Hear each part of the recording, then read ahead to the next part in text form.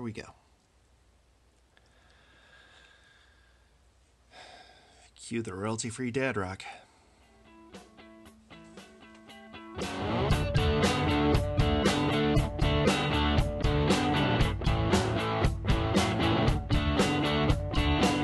Hey there folks, Chuck here. Thanks for joining me on this little journey through creativity and restoration as I work through the giant pile of diecast cars that is the representation of the stressful last few months I've had and the coping mechanism that I came up with, which was to buy hundreds of tiny cars and pile them up in a cabinet. So I'm working my way through that, and I'm working my way through a bunch of other stuff, and I welcome you to join me for the ride as we work our way through this giant pile of cars and try to make something creative with the madness that has been the last few months of my life. Someday I might tell you a little bit more about why I suddenly bought hundreds of tiny cars, but we don't know each other that well yet, so we'll get around to that later.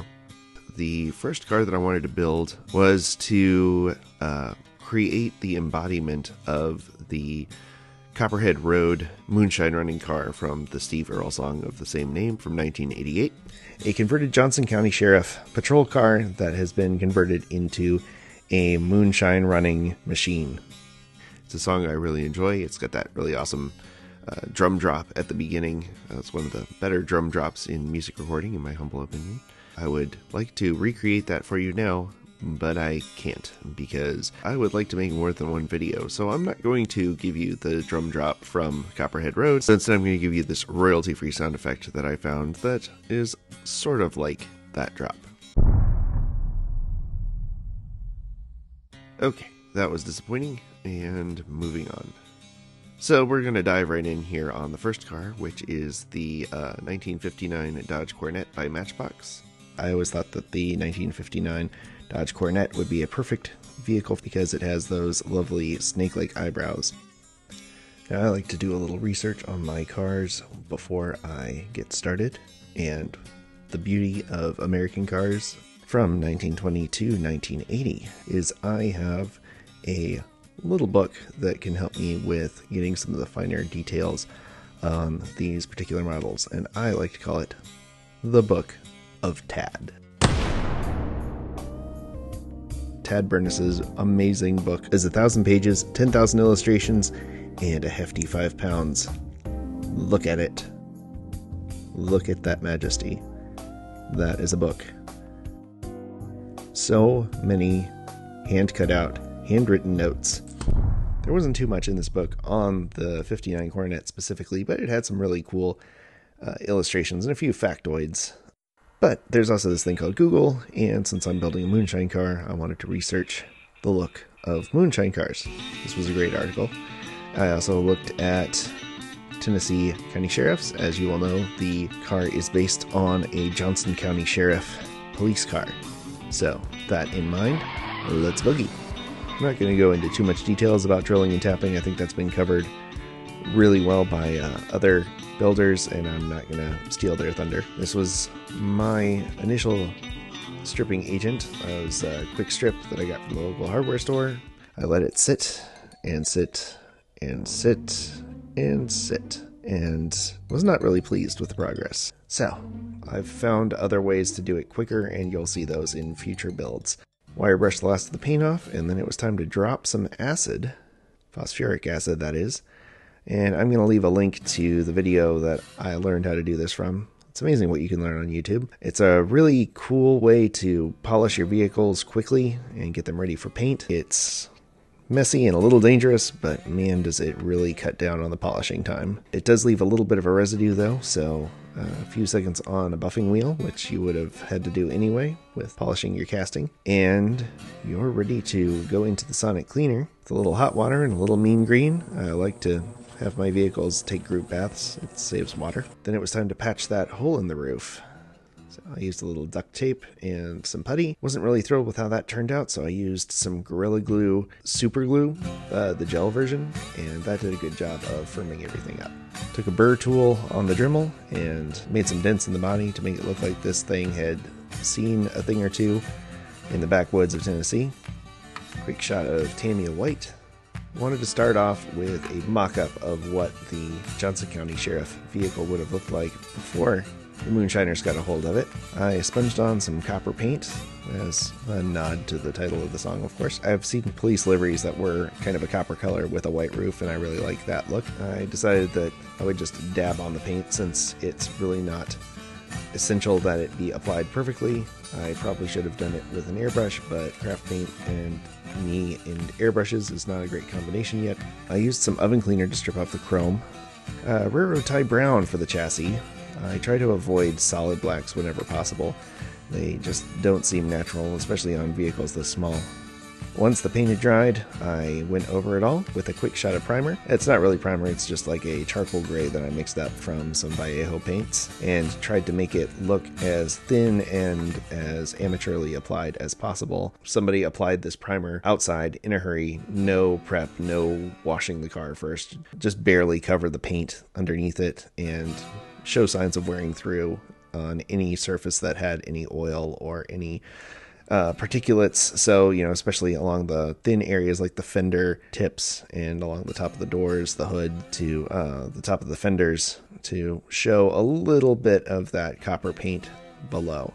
And I think it turned out pretty good. Just like the song says, just a shot coat of primer, and he looked inside. A lot of these shine runners like to have their cars be a matte finish, so they would blend in the dark and not be picked up by the revenuers as they were looking to bust these moonshine runners.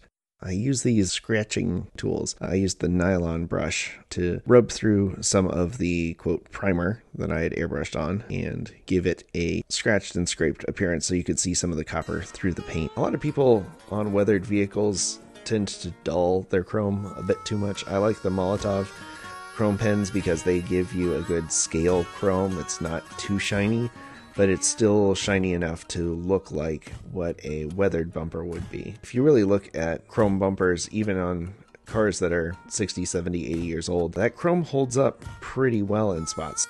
I'm a big fan of this Citadel typhus corrosion. It really does a good job of simulating chipped paint and steel that's kind of discolored, and you go over it in a few places with some Ryza Rust, also by Citadel, and that does a really good job of bringing out the color of rust, and the grittiness of the typhus corrosion does a really good job of soaking up that orange paint, the Ryza orange. It's almost more of a paste than a paint, but it's really fun to work with. I really like these Tamiya weathering powders. The steel and rust really do a good job of bringing out the little details on these chassis, although most of this ended up covered with the mud weathering powders, and I'm okay with that. It was good practice. This one, I really wanted the car to look like it had been running through a bunch of dirt roads and stuff.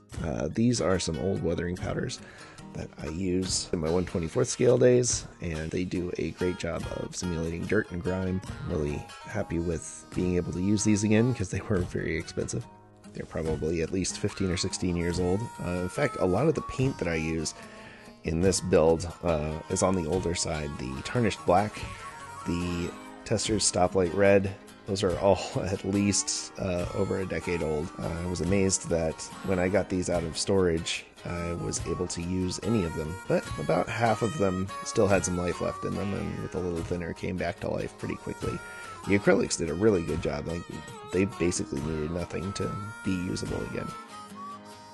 Here you can see I added a little of that Ryza Rust orange, and it really helped the rusty areas pop. Now I'm going over those snake-like eyebrows with the chrome pen, and I really like these pens, but the 1mm here, you can see it dripped there, and that almost ruined my day. I was fortunate I was able to save it and then use that little puddle of chrome to touch up the side trim. I'm not super thrilled with how this turned out, but I'm working on getting my steady hand back, and hopefully that will improve as I continue to build. The front was a lot easier. It was a much more raised edge. I might look at other ways of doing the chrome trim, but it worked out well for this because there's so much weathering on the car that the shakiness was pretty easy to cover. In a few spots with copper and a few spots with tarnished black paint to cover up my chrome sins. A little dab of oyster white paint on top of the chrome to simulate headlights, and some good old Tester's stoplight red on the back for the taillights. This oyster white craft paint is a favorite of mine for details like the roof and the headlights. It does a really nice off-white without being too obviously not white. It's just got this slight offness to it. I try to, again, avoid solid white as much as I avoid solid black. The black wash and brown wash that I use is based on a recipe that I found from a really great YouTube channel called Black Magic Craft. I will link to that video in the description below. Be sure to give him a subscribe, and hey, while you're at it, why don't you give me a subscribe too? That would be lovely. I like to use the brown wash almost as much as I use the black wash because it does a really good job of bringing out detail on brown or tan interiors. The brown wash does a really good job of making a much more subtle highlight than you get with the black wash. With most of my builds, I try to avoid using straight black as much as possible. Just because it really doesn't show up much in nature, and it really doesn't show up much with weathered vehicles. Things tend to go gray or brown. I did a little chrome pen. Again, you can see the chrome pen is leaking to touch up the speaker grill on the back, and add some stoplight red to the police lights in the back window that got left behind at the auction. Little detail on the tires to make them look like they've been running through the mud and the clay in the Tennessee mountains. I decided not to put custom wheels on this one. I thought the rims that came with it were close enough to stock cop rims that with a little paint and powder they'd be fine. I got the inspiration for the windshield from Troy Grant, who has a great YouTube channel about creating crashed cars of this scale. He's really great at manipulating tiny metal to make it look like big metal. And I highly recommend that after you subscribe to my channel, you go over and subscribe to his. I'll have a link to his channel and the tutorial that I used in the description below. Quick dip in the pickle jar for the window, and added a little weathering powders to make it look like there was some road grime on the glass. I'm really happy with how it turned out. The Pledge does an amazing job of taking plastic and making it look like glass. So I tend to do it even if I'm going to have a lot of fogging or a lot of dust and debris on my windshields or glass, just because the parts that you do see, it really does make it look like glass. A quick caliper measurement, and it was off to Photoshop to make the graphics. I didn't go too crazy here because I knew that the graphics are really tiny. You can see that even at 300 dpi the images were quite pixelated. And print out some inkjet decals, a little warm water, a little microsol decal bonder. Microsol setting agent really does wonders with making the decals blend with the curves of the surface that you're working with and really make it look like it's painted on. I mean, it's not a miracle worker, but you put your decals on and you give it a quick shot of satin varnish and it blends in quite well. I took a little tarnished black and applied it over the top to cover up most of the decals, and then went back over it with a wet paintbrush to let some of it show through. I probably should have let more of it show through, but I'm still pretty happy with how it turned out. After a quick coat of matte varnish from Vallejo, I went back over the chrome and gave it a few bright spots. I used the Gundam marker to mark out the panel lines. I'm really happy with that as a little detail tool. I prefer the brown marker on these weathered builds because it really kind of highlights the dustiness, especially on a dark color like this charcoal gray that the primer ended up turning out. I then went over the headlights with a little gloss varnish to help them pop a little bit, catch the light like the glass would. Time to put those little button head screws on. Finally go around with the muddy red to bring all of the dusting together, and it was time for adding my little signature decal to the bottom, and vehicle 001 was ready to go. So this is what we started with, Matchbox 100 series. And here's what we ended up with. I'm really happy with how this turned out. I think it does the song a good service. I'm really pleased with the weathering process. I'm trying to be a little more subtle with my weathering, and I think I still have ways to go, but this was a good start. The Copperhead Road Moonshine Running Dodge is probably my favorite automotive song reference. There's a lot of great songs about cars. Do you have one? Let me know your favorite car song or your favorite car mentioned in a song, whether it's a little red Corvette, a little Deuce Coupe, or some other little car. Maybe it's a big car. So there we go, first episode in the can.